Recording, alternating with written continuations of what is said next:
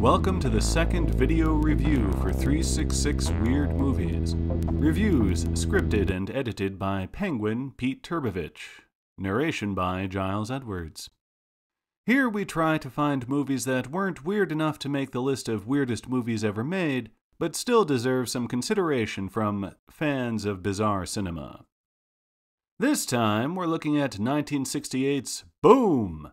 When it comes to weird movie endorsement, what could be better than to be a favorite film of John Waters himself? We'll even let him explain some of it. So today I'm trying to show a film that is very, very important to me, that really personifies my taste. This film I showed to future dates on my first date. If they don't like it, I can never go out with them again, really. It's the best failed art movie ever. It's called Boom. It's a ridiculously retitled Tennessee Williams play, The Milk Train Doesn't Stop Here Anymore. It stars Elizabeth Taylor as Sissy Goforth, the richest woman in the world. It is the ultimate drag queen role. Rupert Everett even did it on the stage in London a few years ago and played the same part. I can never forgive my parents. It was a play, and it came to Baltimore when I was 12, and it starred then Tallulah Bankhead and Tab Hunter. And my parents didn't take me to see it, which I think is child abuse, basically. It also stars Richard Burton as the Angel of Death, who has the unfortunate habit of calling on wealthy women the day before The Undertaker. It was directed by Joseph Losey, a director I like very much, that if I ever had to get a director tattooed on, I think it would be Joseph Losey. And I like his failed art films the best.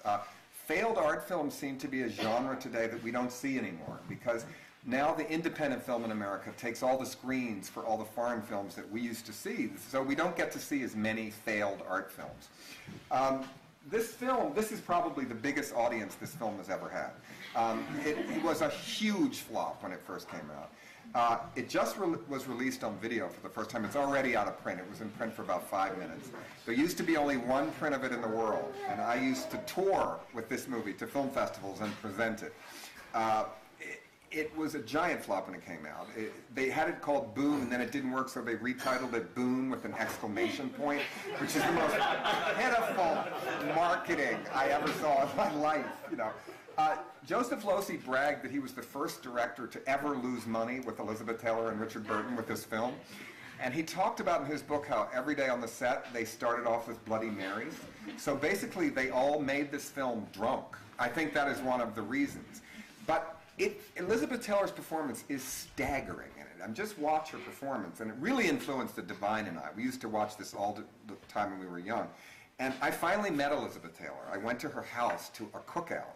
And I think I was invited because her staff, she has an all-gay staff, and they like my work. I think that's why I got invited. So I walked in and I said to Elizabeth Taylor, "Oh, I love Boom." And she said, "That's a terrible film." She got really angry at me. Boom was a box office flop in 1968 and has since gotten a cult following as a campy insult to cinema.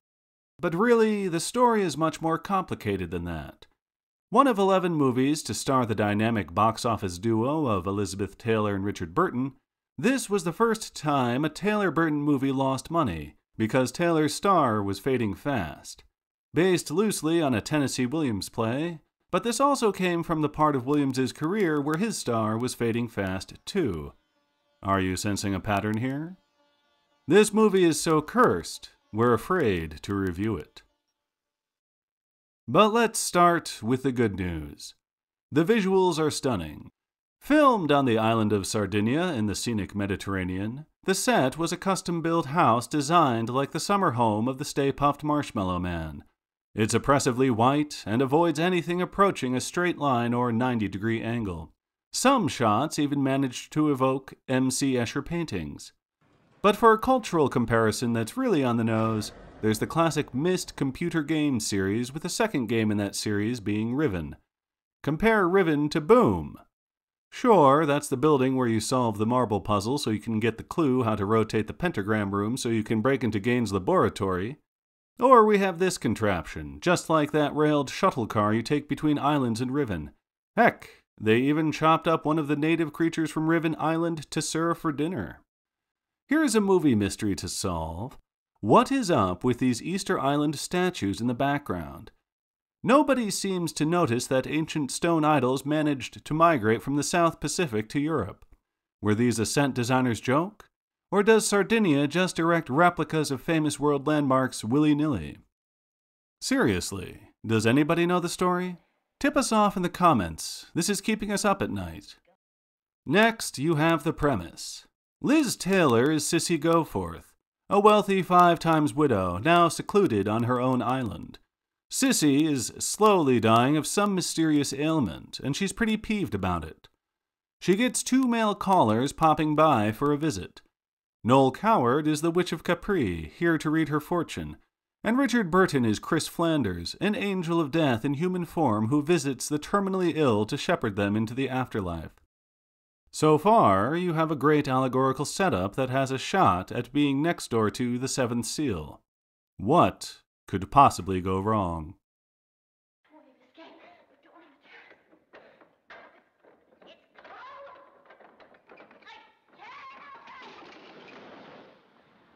I leave him alone with his death.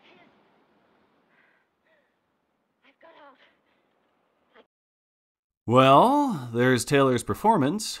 She plays the most overwrought, bitchy character that would ever grace a screen until Faye Dunaway was passed that torch in Mommy Dearest.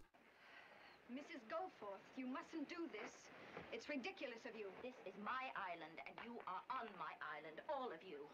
And I reserve the right to do as I please on my island. Droit de domaine. Hurry up, presto! This is not a Christmas stocking. Taylor spends the whole movie cussing out the servants, ordering her staff around like a Banana Republic dictator. Now tell them to bring the table over here so I can put my chair in the shadow when I want it in the shadow. My skin's too delicate to be in the sun for more than half-hour intervals. In between her temper tantrums, she flings herself onto the furniture for pity-party narration of her memoirs. Every word out of her mouth is me, and what about me? Her nasty character dominates every scene like a gender-swapped Albert from The Cook, the Thief, His Wife, and Her Lover. After a while, her role is just nails on a chalkboard. Yes, immediately. Meaning of life. What is it? Get back in your robe. Put your clothes on. Can I work with those goddamn dogs that Rudy's barking at us?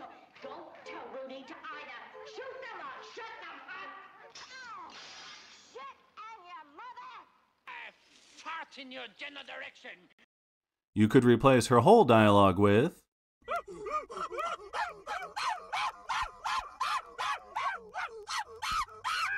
and it wouldn't make any difference.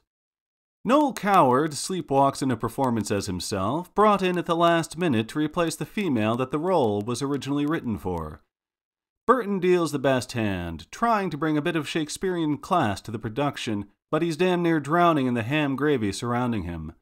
What's worse, his character gets pitched off the boat, shot at, and attacked by vicious guard dogs under the command of a ruthless security guard played by Michael Dunn. Even though the whole plot of the movie revolves around their relationship, Taylor and Burton don't even have their first conversation together until nearly an hour in, after he's been practically held prisoner for no other reason than because Sissy is just that much of a bitch. At some point, we have to mention the booze. Reportedly, everyone on the set of this film got roaring drunk during production, and Sissy Goforth's character is an alcoholic, which is underlined in more scenes of her drinking than The Big Lebowski had White Russians. She grips that cocktail glass like she's sucking the blood out of a bat. Between this and her smoking and pill-popping, it's not hard to guess that her ailment has something to do with her substance abuse. Look at this weird beachside gazebo. They had to stock it with bottles of booze in case she needs a gulp without walking all the way back to the house. We're sure the alcohol made the costumes easier to bear.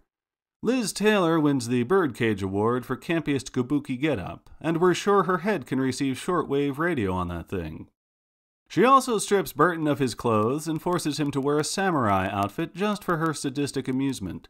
Then she complains later that he has a sword. Oh, he also has a little black book with the names of all the former people he has called upon, now deceased. Taylor reads these names aloud in shock. They're all dead. What are you, some kind of graveyard sexton? I'm a man who's lost many friends. Death Note fans, you can make your own jokes here. Despite the high art trappings, this movie doesn't really say anything deep about death. For all we know, there may have been a better point made in the original Tennessee Williams play, The Milk Train Doesn't Stop Here Anymore, which Boom is based on, but only references with an orphaned title drop. The milk train doesn't stop here anymore. The dialogue is insufferable and begging for your smart-ass ad-libs. The sad part is, between Tennessee Williams' declining state by the time he wrote this and the Taylor Burton cinema machine running out of steam by this time, you can sense a better script fighting to claw its way out. Is Boom a weird movie? It could be considered so based on how unique it is. While it is indeed a bad movie, it is also a jaw-dropping spectacle that will hold your stunned attention. The budget, estimated up to $10 million, puts Boom in the ranks of truly misguided flops. We would ask, what is with the stupid name? But after we examine everything else about this movie, the title is just an appendix to the list of bad decisions that went into making Boom.